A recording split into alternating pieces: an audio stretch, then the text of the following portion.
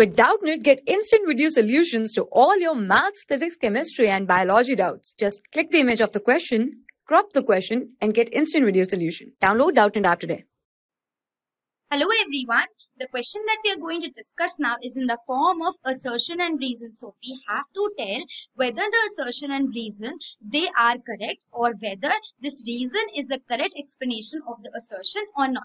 So let us discuss these statements one by one. The first statement is telling that in a pedigree analysis, a circle represents an unaffected offspring. Now if you talk about a pedigree analysis, then the scientists have devised this approach which is known as pedigree analysis. And it is to study the inheritance of the genes in humans. Okay, so it is to study the inheritance of genes in humans. Okay, so it is also useful for when studying any population when progeny data from several generations is limited. Okay, so it is used to identify the trait or any disease which has been occurring in generation to generation or inheritance of the genes from generation to generation. Okay, so it has been developed at several generations. Okay, now if you talk about the symbols in the pedigree analysis, then the symbols can be for the male and female. Okay, so there is male symbol and then there is female symbol. So a male symbol, it is represented by a square shape. Okay, so this is a male symbol, and if you talk about a female symbol, then it is represented by a simple circle. Okay, so this is a female symbol. Now, if you talk about the affected and unaffected symbol, now the affected ones, the affected offsprings, they will have this one colored. Okay, so the symbols in this, they will be what? They will be colored. Okay, whether it can be a male or can be a female. So they will all be what? They will all be colored. Okay, and if you talk about unaffected one,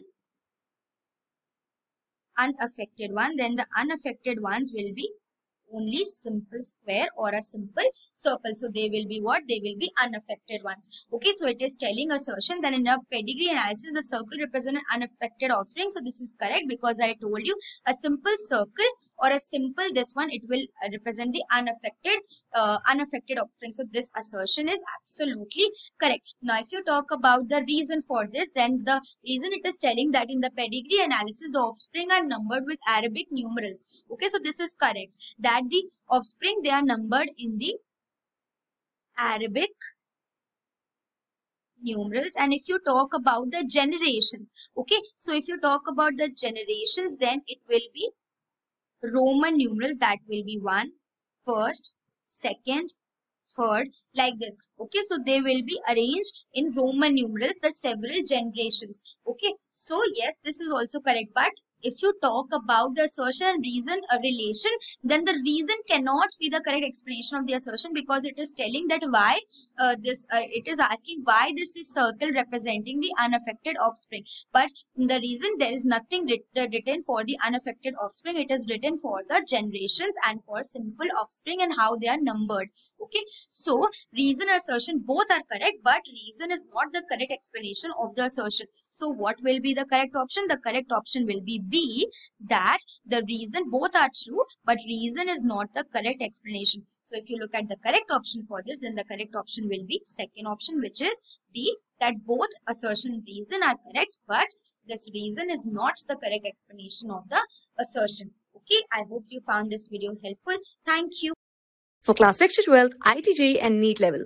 Trusted by more than 5 crore students. Download Doubtnut app today.